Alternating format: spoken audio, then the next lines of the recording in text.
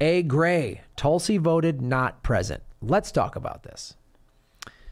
What are your thoughts on that with regard to the impeachment? Do you think it was a bold move? Do you think it was a weak move? What do you think it was? I don't think I would call it weak. I mean, I think like in that situation, my whole thing was I was more interested in seeing the person's work than I was in like, okay, well, what did they do? Because, you know, the fact that we're in that situation in the first place, it's not because of AOC. It's not because of Tulsi Gabbard.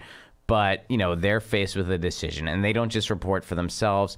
They also kind of have to reflect what they think their district would want. Mm-hmm. So, you know, I think it's one of those things. I respect when people were like, this process was totally mishandled.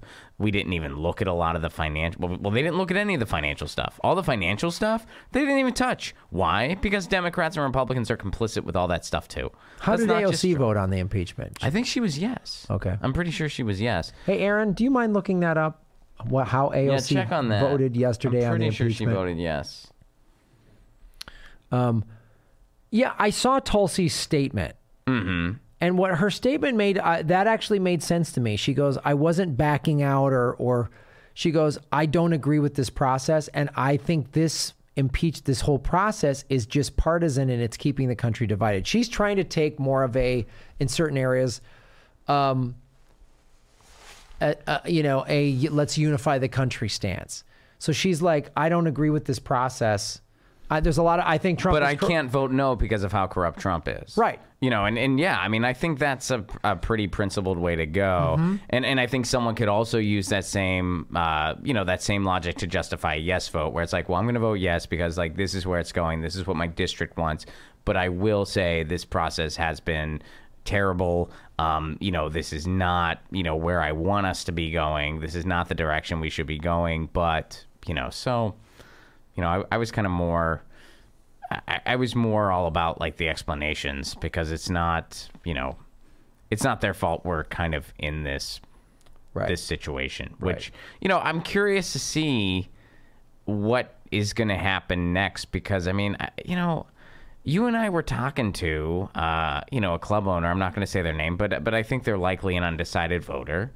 And I think they kind of echoed what I think a lot of undecided voters are saying right now, where it's just like, why are we spending this political capital here when there's an election coming up, and you know, just beat them at the ballot box. Mm-hmm. I agree. I mean, I've said this before, this impeachment is a waste of time.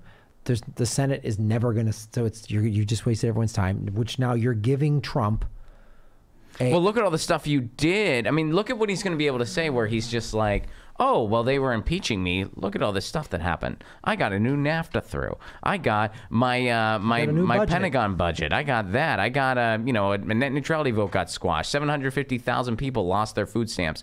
Oh, by the way, well, they were all telling you that I'm public enemy #1 and I'm a traitor and I'm treasonous. They gave me the Patriot Act. Yeah. I know, and it's just like, I've said this before, the way to defeat Trump once and for all, because even if you were to be successful with the impeachment, what was her vote? Yes on both. She voted yes. Okay, so both articles, and I heard she voted yes. Is it true that she chastised Tulsi for her present vote? Yeah. I actually, when Tulsi, the way he explained it, I agreed with her present vote. I really did. I was like, that's smart leadership. That wasn't like a cop out. I'm trying to work both sides. It didn't feel like in her explanation of it. And I think Tulsi's pretty principled.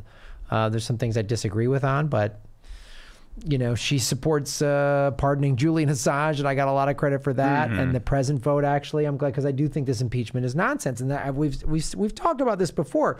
If you had a Bernie Tulsi ticket, you would crush Donald Trump. Oh, absolutely. And here's the thing.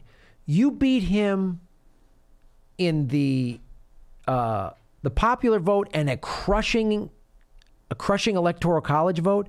You shut him up for good, because you're like, you couldn't even win the popular vote the first time. You had to get the electoral vote. Right. So you're done. America doesn't want you anymore. You got in on a fluke. Hillary ran a bet. You're done. It's over. All these people that liked you the first time bailed on you because you weren't true. A lot of them saw through you. They saw through you. They believed you initially, and then you bailed out. You gave a $1.5 trillion tax break. You lay all the things, and then you go, you're done. Well, and that's why we have to ask, will this kind of beltway stuff like convert people? And I don't think it will. No, it won't. Everyone's sick of this because here's the thing, and we said this. We've talked about this on this show, your show, Jimmy's show. I talked about this on RT. So let's say whenever a Democrat gets back in the White House, the Republicans are going to pull this shit. So it's like it's a way, and the American people are nowhere anywhere in this process. It's just all this beltway insider crap. It makes everybody hate both parties, and rightfully so. And it's like it's such a fucking waste of time, man.